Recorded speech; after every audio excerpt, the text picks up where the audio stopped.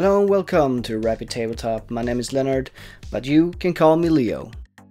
This will be my first video for my patrons. They have made a vote and this time around they want me to make a video of how I paint my terrain, the techniques used and the paints I use. I am a little bit delayed with this video upload here and I'm sorry for that. And that's because I did think I was going to make a different video looking at the results from my Patreon page. It was looking like it was going to be a video about how to build a settlement tile, but in the last few hours or last day it turned around and it became a video of which paints and techniques I'm using when I'm painting. But the good news is that I have already recorded all the clips for the next video, the one with the settlements. So that one will be coming quite shortly after this one, I hope. This video is a little bit interesting to make because my techniques and my methods, they change all the time. Every 3 months or so I find a new technique or a new brand of paints, new tools that I want to use. So it's a little bit hard to really put the finger on how I paint exactly. But all the tiles I've been doing this year during the pandemic has been roughly with the same techniques, and that's what I'm gonna focus on in this video. And with that, do take everything I say in this video as a general advice, as I myself take a lot of inspiration and information from different sources. YouTube, Instagram, tutorials on the internet somewhere. I'm always trying to evolve and find new techniques. So use whatever you can from my information that I'm giving to you and don't get stuck on that's the only way to paint or build. Try to find other sources that suits your needs and your techniques. But before we start, I do want to mention how I'm going to make this video for you. So instead of showing how I paint a whole tile here, which would be quite cumbersome and quite hard to explain all the single things here on the tile, I will instead use small parts instead, representing the whole big tile in the end. Instead of using a whole tile and a huge wall section, well, this one is not that huge, but it's a little bit bigger and there's a lot of complex things on it. And of course, what I usually have, objects of some kind. It could be a barrel, it could be a furnace or something, but I usually have divided my things into 3 parts: tiles, walls and objects. So instead of having those big ones, I'll be using this one as a tile, and for small objects I have a little crate and a little wall here. And to represent the columns and walls, I've just taken a normal column here. It's no big difference here. And for objects, I've used this little support beam here. And I chose this one because I think it's quite interesting. It has a lot of details and I can show a lot of things that concerns contrast paints with this one here. First, let's take a look at the tools that I'm using when I'm building and painting. Most of my tools comes from Games Workshop. The cutter, the saw, the drill, the knife, and of course my favorite, the mold line remover. But you can use any tool you want and any brand. But these are the ones that I'm using and they work perfectly fine for what they're intended for. Then of course we need something to assemble our miniatures, and that is of course plastic glue and super glue. I mainly use plastic glue. Super glue I only use when there's some resin parts or metal parts, which is very seldom when it comes to Games Workshop. But now for the actual things that I use for painting. I have 2 airbrushes. The top one is the Harder and Stenbeck, and the second one below that one is a Air Viper from Mig Jimenez. I think it is a Badger brand. It doesn't really matter which brand of airbrush you use, there's no superior one among the top brands. You should use the one that you feel comfortable with, and it's kind of hard to know which one you would feel comfortable with. So before you buy an airbrush, if you don't own one already, make a lot of research on YouTube and online. YouTube is, according to me, one of the best sources and helped me a lot to decide which airbrush to get. And after the airbrush, of course, we go into the actual brush work. So you need some brushes for this. And again here, there are so many different brands and Just get the ones that you feel comfortable with. There's no real one way to go. But for me, I do love to use the Winsor Newton Series 7. But when it comes to terrain, I actually mostly use the shade brush, the large and medium one from Games Workshop. And as you can see here also, I also have some makeup brushes, and these are for dry brushing. And then a very old used up brush, and this one is for the texture paints. And speak of the devil, here it is, the texture paint. This is the one that I use almost all the time when it comes to terrain. You don't need to buy this if you don't want to, of course, you can actually make one yourself.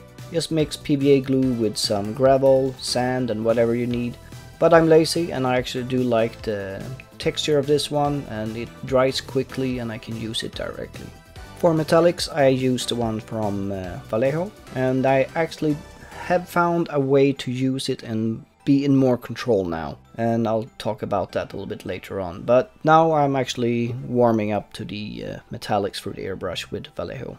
One thing I didn't mention here is actually I use primers and the first base coat from Vallejo. And it's Ghost Grey and of course a black one. And I will show you the Ghost Grey later on. And these 4 colors, wait a minute, 5 colors are the most common ones that I use when I paint my terrain. Hull Red from Vallejo, Bone White, Gory Red, and yeah, the one from Medium Menace I can't really decipher, so I actually have to look this one up, but I think it is RS641 green something. And the last one is Light Rust. Moving on to my favorite ones, the contrast paints. These are the usual ones that I use on my terrain and the ones that I need to have a steady flow of. Agar's Dunes, Gorgrunta Fur, Plaguebearer Flesh, Leviathan Blue, and Baliscanum Grey. Jesus Christ, that's a long word. I will show you later on how I use these different colors and where I apply them. Moving on to the secondary colors I use on the contrast range. We have a Snakebite Leather, Blood Angels Red, Yanden Yellow, Militarum Green, Apherimatic Blue, yeah, that's it, and Talasar Blue. These I use for different things, different effects, lights, military equipment and plasma coils. And the Snakebite Leather I actually use for gold details. And not to forget, something very important especially with contrast paints, is some kind of medium. And I use different kinds of medium for my contrast paints, and of course contrast medium, and then I use glaze medium. Airbrush thinner is for, of course, the airbrush paints, and I do use different mediums for my airbrush as well. Not shown in the picture is the airflow improver, which I also use as a thinner. And of course the classical one, Agrax Earthshade and Tyrant Skull from the dry paint range. Agrax Earthshade I have a lot of. And lastly, but not least, I've actually switched over to use Kleenex as a paper for drying my brushes, and especially my airbrush. And some mixing pots, very important to have for me at least. The first step in painting is something that is not really painting, and that is preparing the miniature. The more you clean the miniature and the parts from mold lines and other parts that you don't want on the part or miniature, the easier it will be later on when it comes to painting. Today the Games Workshop kits are not that horrible when it comes to mold line, they're actually very good. But this one here is a perfect example where you need to do a lot of cleaning. Here you can see the long vertical mold lines running through the whole support beam. This one needs to go, as well as these injection points. Just use your mold line remover from Games Workshop and it's easy peasy.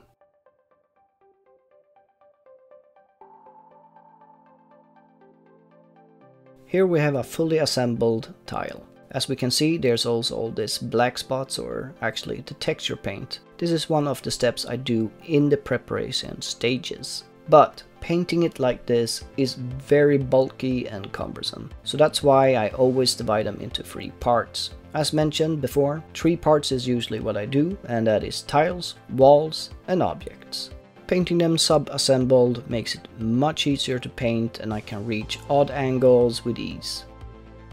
First off, I want to show you where I place my texture paint. As you can see here, I am indicating here that I'm going to use an airbrush, and when painting really fast, you will have an overspray at some locations. When it comes to what I call objects, like crates, barrels, and some minor shields and barricades, you will get an overspray in most cases, or in many cases, onto the floor tile. To avoid this, I cheat a little bit. Yeah, I'm not ashamed of it. But if it works, it works, and if it's fast, I'm happy. So I place the texture paint close and, yeah, basically on the objects and on the floor tile around the object, as indicated here. When I spray and do mistakes or overspray the object, it comes onto the texture paint instead of the floor tile. In later stages, this is very easy to fix. Just load up the airbrush with some brown paint, simulating the dirt, and then you spray onto the dirt or the texture paint. And if you get an overspray this time onto the tile or onto the object, like the crate in this for this example, it doesn't really matter, it just adds to the weathering effect. Before moving into the actual painting here, I do want to mention one or two things. I did not record the base coat of black because I figured you know how to do that, just cover it completely from all angles. Secondly, I am struggling again with my airbrush. I did a deep clean, or what I think was a deep clean, but you will see, especially now when I'm spraying with the first coat of gray here, there's no paint coming out. I'm struggling, I'm forcing paint out of it, and that's due to the paint is very old and it's been, yeah, it's clogging up, so to speak. So in later stages it will be better, but bear with me in the beginning, it's gonna be a bit messy. Spraying on the base paint, you can do that with a primer from a rattle can, or like I do, or many other painters, through the airbrush. And if you do it for an airbrush, and actually with a rattle can for that matter, use gloves. Moving on to Vallejo Ghost Grey. Before I add some paint into my airbrush, I actually use a mixing pot first and pre-mix the paint, adding thinner as needed, checking the consistency, and if I'm not as satisfied, I add more thinner or more paint.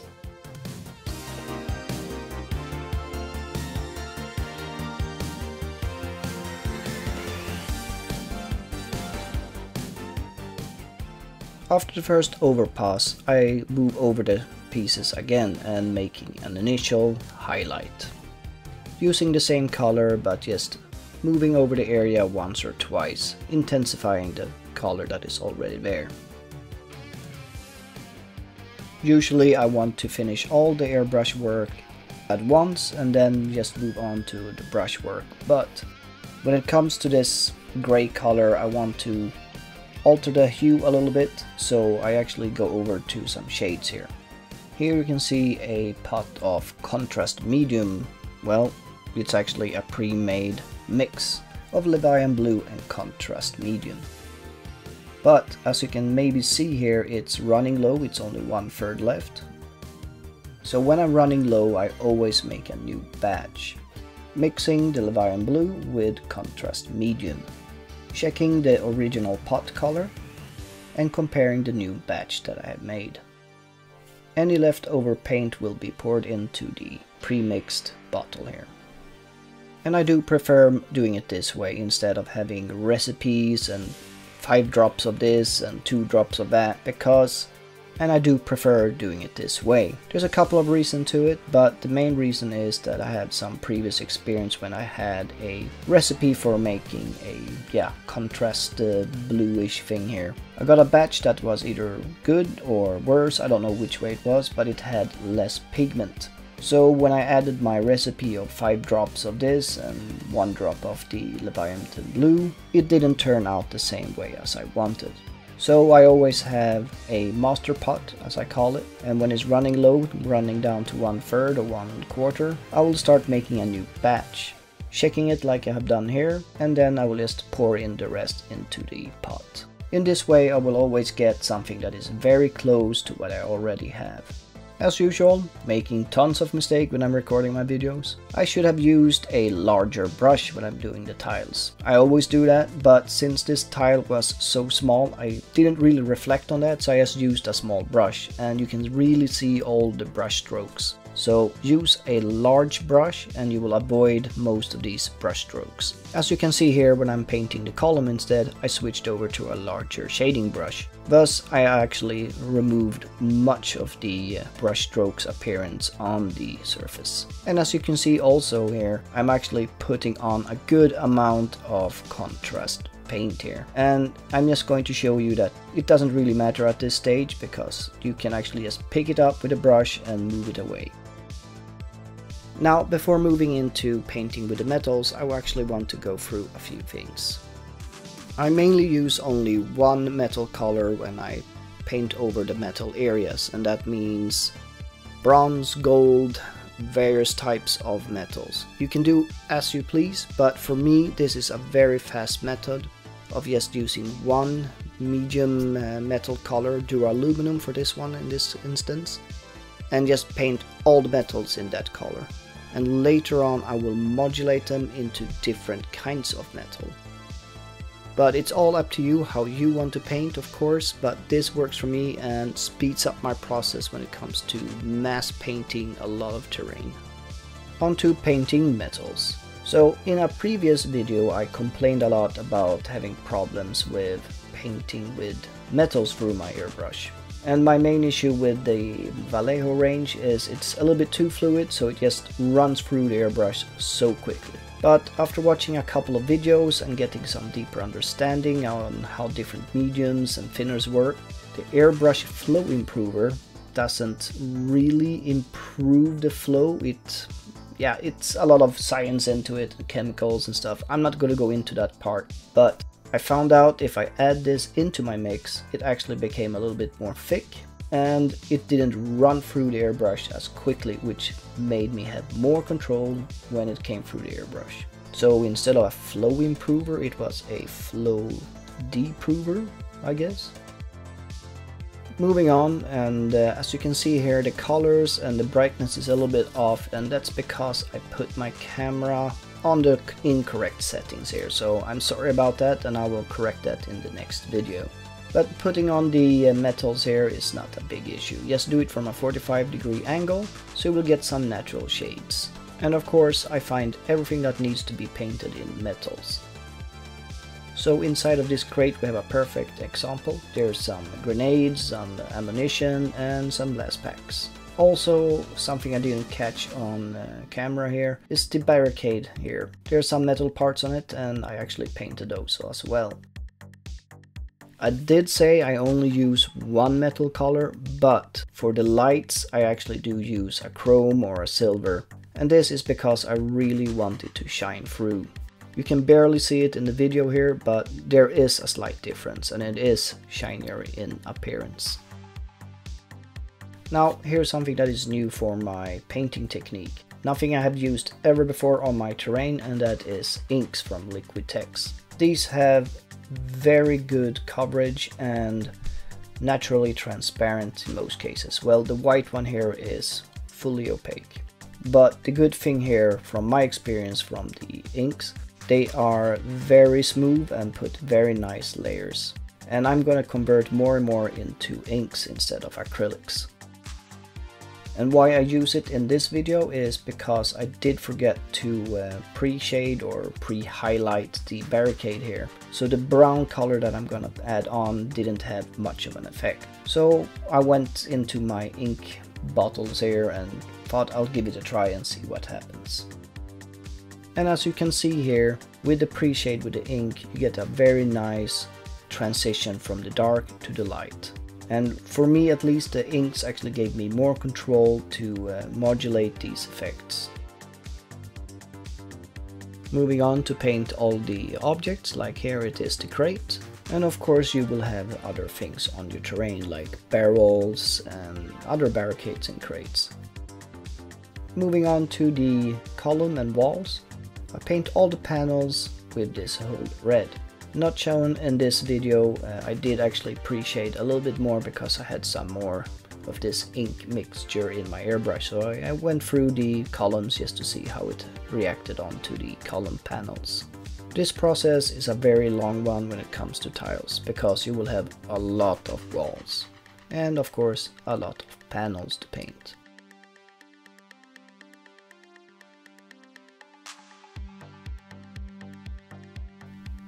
Next up, I mix my bone white with some thinner, and again check it so everything is okay, and then I move on to painting the panels.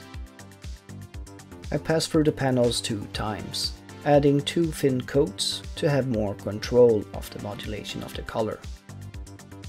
Time to paint some objects. I start off with the red ones because I mostly have red details on my terrain. Using the gory red from Vallejo, I mix it up with some thinner. Here on the barricade you can actually clearly see the effect of the sketch or whatever you call it that I did with the ink, transitioning from the black, brown and into red, and then some very bright red in the middle. Then of course you just move on to different objects that you're going to paint red. Next up, I add some light rust into my gory red to make it a little bit brighter, mix some thinner, and then I proceed on to spraying some extreme highlights.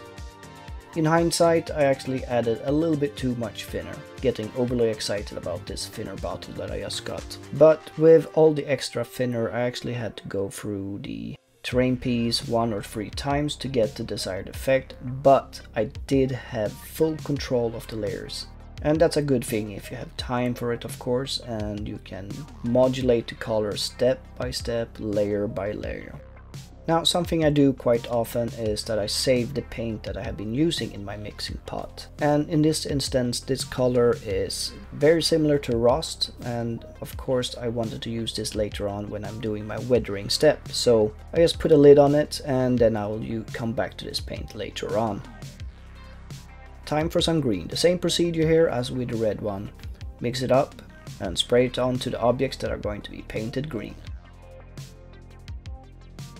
As you can notice here, I really don't care if I hit the floor tile here, and you can see that it's already picked up some brown from the previous layer, and I'm not scared of it because I have the texture paint there protecting the floor tile. Well, it's not protecting it, it's just covering up for future mistakes. And as with the red one, I use the light rust here to make a more vibrant or yellowish green. And each time I make this highlight from greens or reds, I use different colors.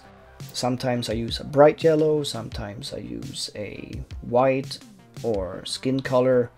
I don't know, I experiment a lot.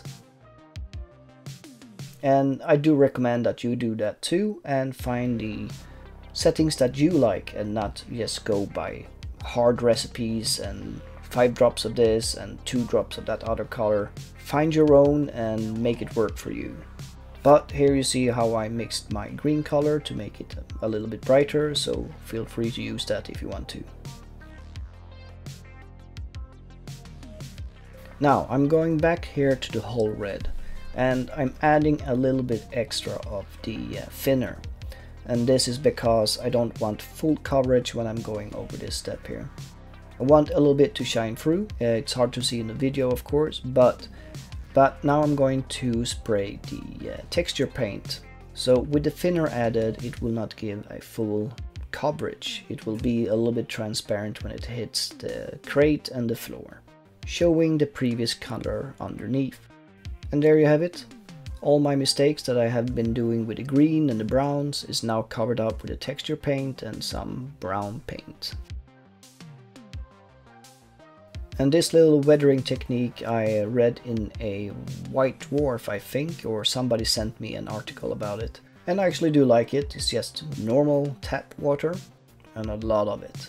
And then on top of that you just add Agrax Earthshade. As you can see, it's a very fast step and no real skills is needed, and actually the less skill you have, the better the result.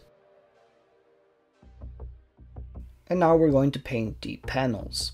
Again, I have a pre-mixed pot here with Agara's Dunes and Contrast Medium, but for this video I will actually make a new mix so you guys can see how I make this mix.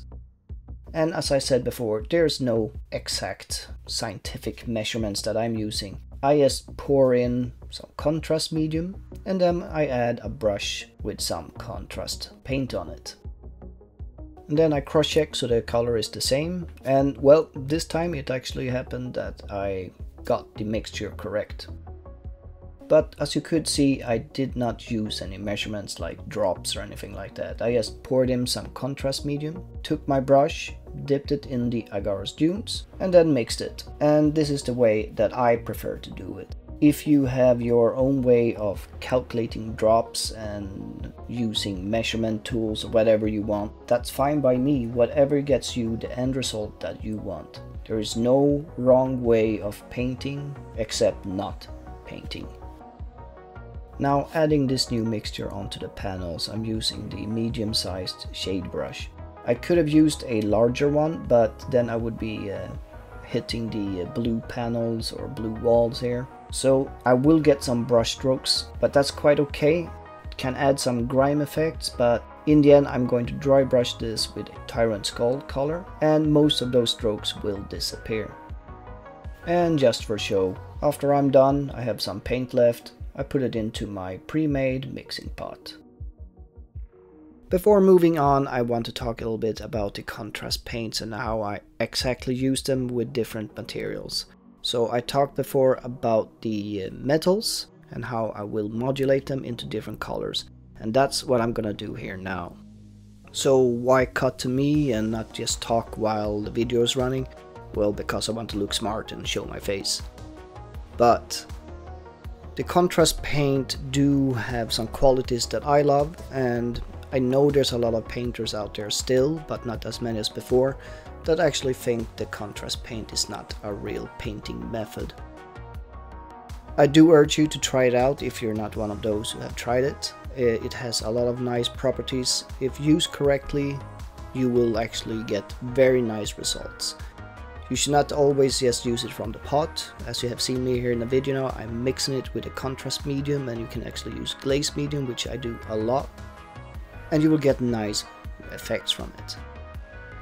So what I want to say about the contrast paint is that they are actually very high on pigment, but they're still transparent. And that's very good in the next steps that we're going to do here. When painting over the metals, that means when I paint over the metal here, the metal will still shine through. So you will get a metal red or a metal blue. And in this case, I'll modulate the metals into looking like bronze, gold, or a darker metal. Sorry. And in later stages, I will, over the chrome that I painted also, I will modulate them into looking like lights. So the first one I always do is Gorgrunta fur, and painting over a metal like duraluminum, it will give an illusion of bronze. And if you do think it's a little bit too strong, the bronze effect or the contrast paint in general, as I've mentioned a couple of times already, just dilute it with a contrast medium or the preferred medium that you want to use.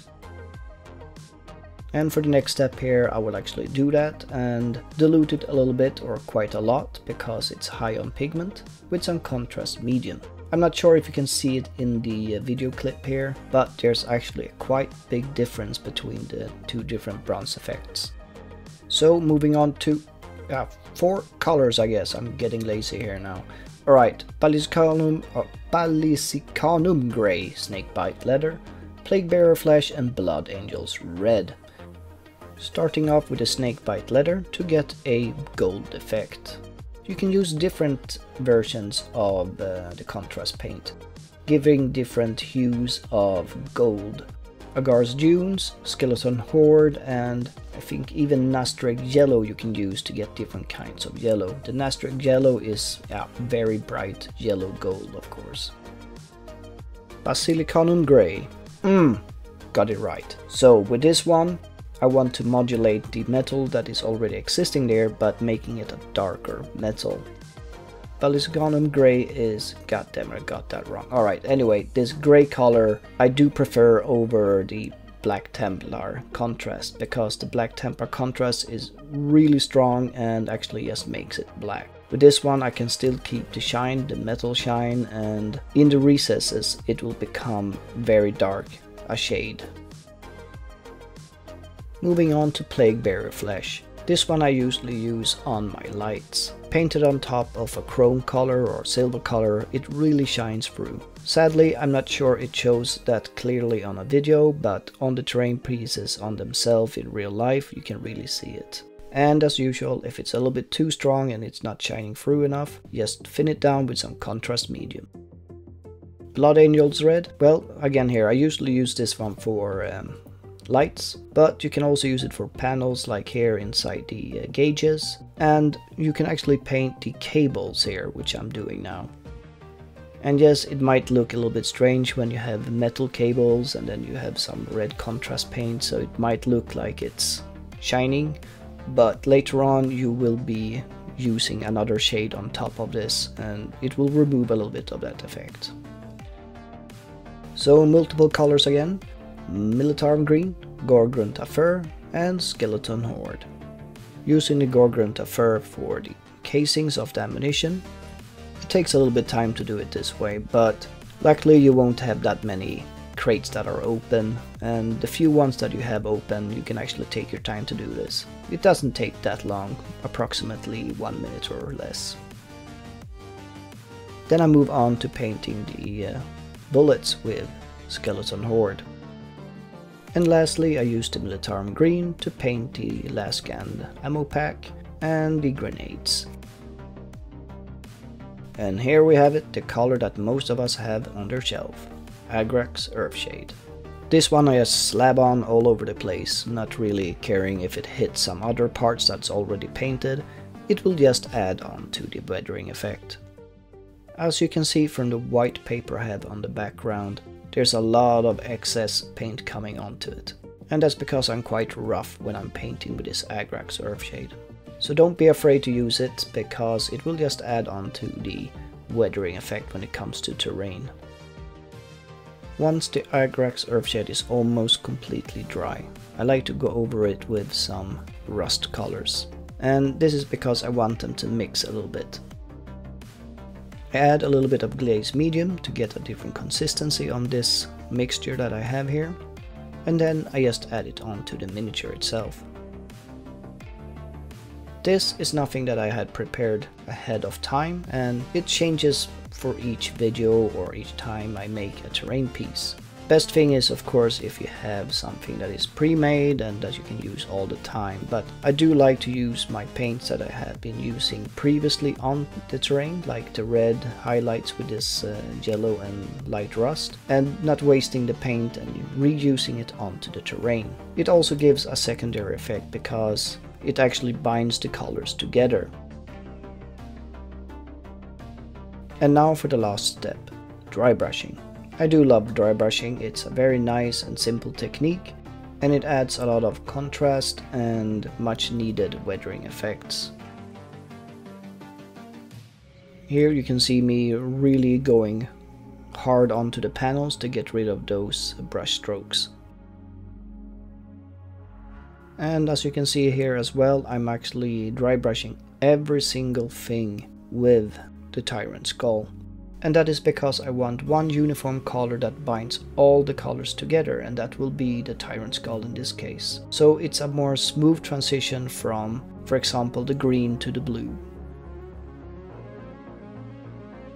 Here I'm waving the large makeup brush in front of you, and that's because I want to tell you that on a full scale tile, the 12 by 12 inch tile, you're not gonna move around with that small dry brush that I'm using, but you will move on to a larger dry brush. And even the metals gets a dry brush of this Tyrant Skull. And the reason is the same here as before, just to tie it down with the other colors that I have, and also it adds to the weathering effect. And there it's done. And here I'm trying to piece them together, which it's kind of hard when they're all loose, so instead of that, here's some pictures. Now these 3 small pieces might not look so impressive by themselves, but if you take a look at this terrain piece here, It's the same techniques used, but in a larger scale. If we zoom in here to different parts here, for example the staircase, it has some light rust onto it, but it's just the metal paint, basilicanum grey on top, and then of course the light rust. You can even notice there's some texture paint to break up the smooth surface. Moving on to the water container here. Here you can see that I use basilicanum grey to make it a little bit darker. Looking at this pile of junk here, you can see it's just the different colors that I always use: red, green, and various types of metals. And not to make them stick out too much and make a mess on the tile, texture paint is all around the pile of junk. And finally we can see here the walls and the panels, they're painted in the same way. The blue grayish tones and the bleached bone panels. So I hope that made some sense, and as you can see, those 3 small pieces might not look so impressive, but make it in a larger scale, like with a big terrain piece, it all adds up and becomes a more appealing look to it. I do hope that you can use some of the information I've been using here in this video. And in future videos, of course, I'll be painting larger terrain pieces like this one here. And I will be doing step by steps. But they will not be, of course, as explanatory like I did here with how I mix and everything. I will just explain I use this paint mixed with that paint and that's it. And as usual, if you do like the content, do leave a subscribe and a like. And of course, furthermore, if you want to support me even more, you can head over to my Patreon page and help me out there, and as a patron you will be the one deciding which videos I'll be making and uploading here on YouTube. Like this one, for example. This one was one of the requests of the Patreons. And I will be doing that at least once a month, or try to at least. And I will make a request for the patrons and asking them what kind of video they want me to make. But that's it for this time, so I'll see you in the next one, alright?